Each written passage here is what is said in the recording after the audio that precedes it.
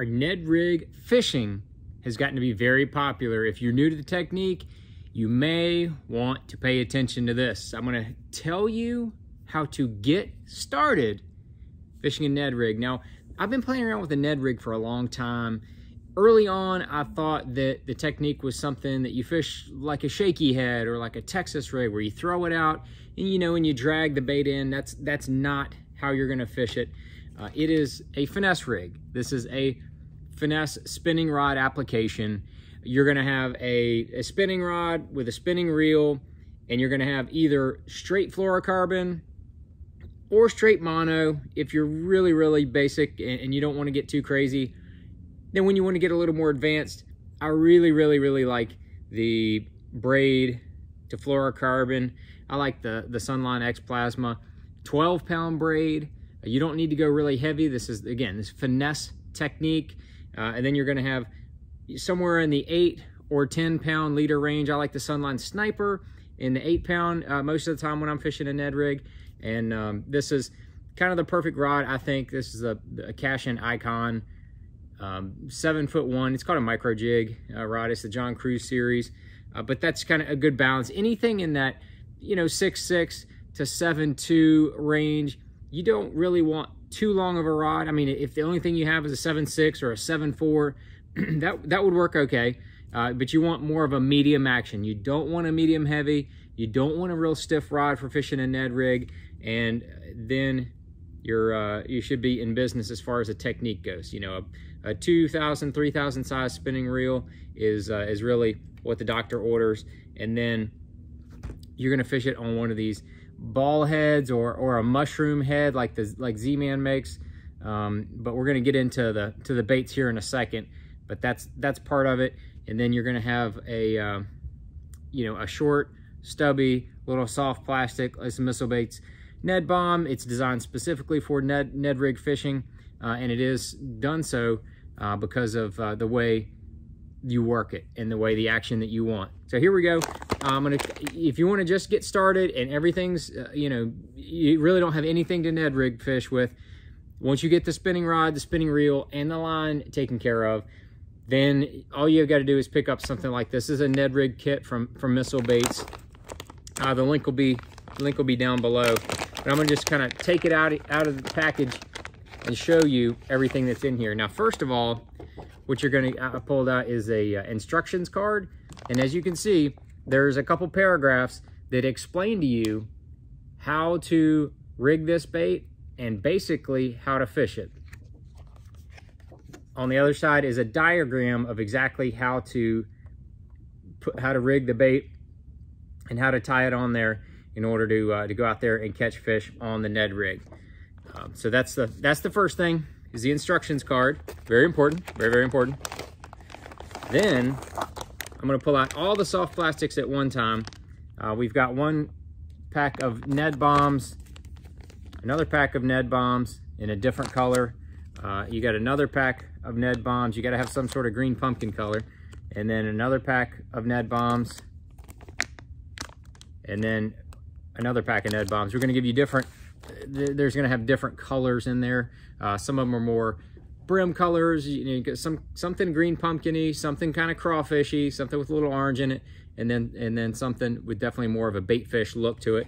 And then the last but not least is a quiver 4.5 when you want a little larger profile for your Ned Rig.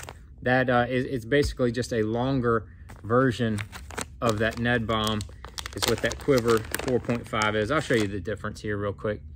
This is the quiver 4.5, and this is the Ned bomb. You can see it's a lot bigger profile.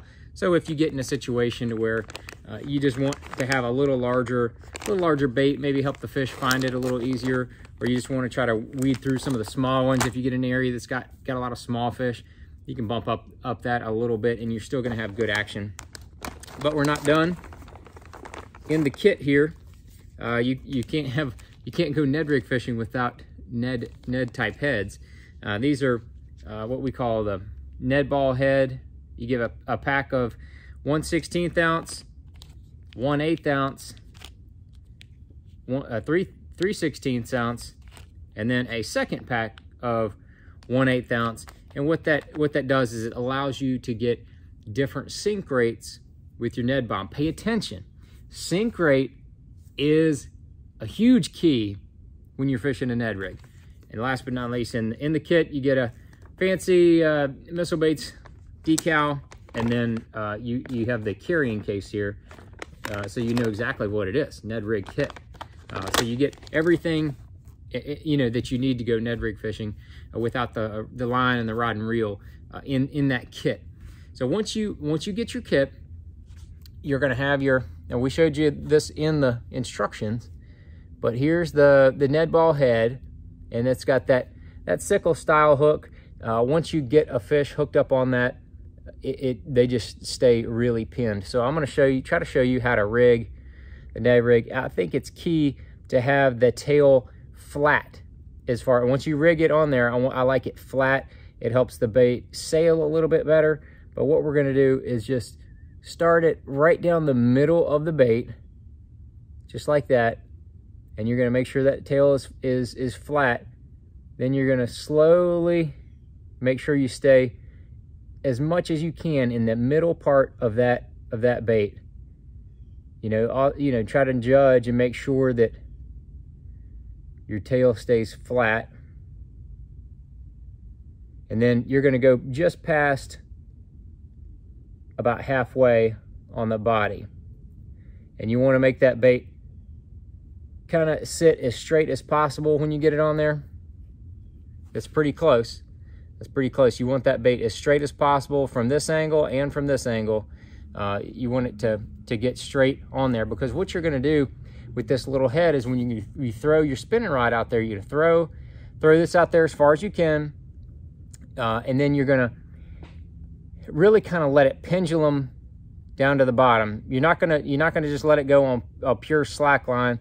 The bait will just kind of helicopter and twirl. But what you want to do is just kind of maintain, I call it contact. Your line's going to be a little bit slack. You're going to let that bait go all the way down to the bottom. And then from there, you're going to reel up all of your slack real slow. And you're just going to lift your rod and let that bait pendulum back to you as it's falling. And once you're going to be ready to reel up your slack. So you're going to kind of reel up your slack as that bait falls back to the bottom. And then you'll watch your line. When you see your line go limp, that means it got back to the bottom. And then you're just going to slowly lift it up again and let it kind of pendulum back to you. Now, the key with the Ned rig and why it's so good, it's got a really subtle action. Now, this goes for the for the Z-Man, TRD, any bait that you fish that's going to catch a lot of fish on a Ned rig is going to have this characteristic, is that when you're letting that bait sail back to you or glide back to you, the tail on the Ned bomb is really the key to help that bait glide more. As you'll see, as it's coming back to you, it's going to glide left and right a little bit. That subtle action, it's finesse technique. Subtle action is what they really, really go after. Now, it took me a while to get the feel of this technique, and that's something that Ned rig fishermen are gonna do, is they're gonna have to get the feel of it. This is not gonna be like a drop shot to where you're throwing out there and then dragging it across the bottom, or a Texas rig where you're throwing it out, dragging it out the bottom. You're not gonna maintain bottom contact with this technique. Most of the bites that you're gonna get are gonna be off of the bottom with the Ned rig. Now, the 3/16, in my opinion, is on the heavy side. That's for when you're going to be fishing a little bit deeper. Maybe you've got a little bit of current, and maybe the fish want that faster glide. Maybe as you lift it up and let it glide back to you, it's gonna still wander a little bit, but it's gonna be doing it at a faster rate. Sometimes that reaction is what they want. Bam, boom, bam. Sometimes that is the key. Sometimes you want to go to the 1/8 ounce. That's probably we give you 2 packs of those because that's probably the most common size to fish. Throw that out, lift it up, let it fall back down. That's kind of a medium descension in the water column. And then when you go to the 1/16 ounce, that's going to have a lot slower fall. It's going to wander a lot more. It's going to have more of that finesse gliding action that's going to catch a lot of those fish. And I really, to be honest with you, I didn't understand the technique. And until I actually talked with Ned Katie, who is, you know, Mr. Ned Rig. He's the guy that really kind of came up with this whole technique and popularized it. He is an outdoor writer, super, super nice guy. If you ever get to read any of his stuff, he can really help you get dialed in on the very nuances of this technique. And he's the one that told me, yeah, he fishes 10-pound test on his leader. And I asked him, I said, man, why don't you go down to 6 pound? And he said, no, I don't want the bait on the bottom. I want to try to keep it up. I want to try to keep it up and let that bait, you know, kind of wander through the water column. And then it really dawned on me that I'd been doing it all wrong this whole time. So there's the Ned Rig basics to hopefully get you guys started on catching fish with the Ned Rig. And if you need the tackle, you can get one of these Ned Rig kits, and hopefully that'll get you squared away. So if you got any more questions, be sure to drop them down there in the comments, and I look forward to bringing you some more information on the next video.